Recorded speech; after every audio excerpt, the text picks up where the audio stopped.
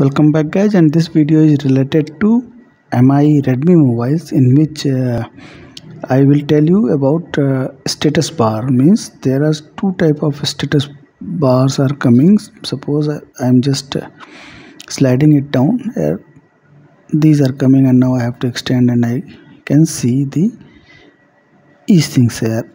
If I am swiping down this side, left side or right side, the same thing is coming. So this is old type of status bar notification panel, we can say.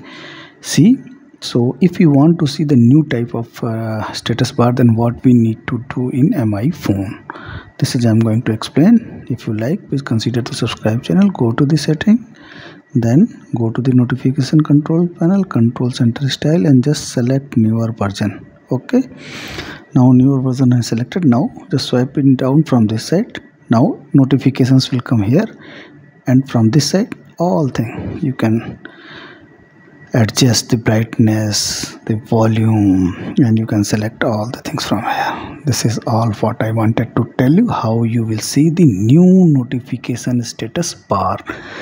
If you like the video, please consider to subscribe this channel. Thank you very much.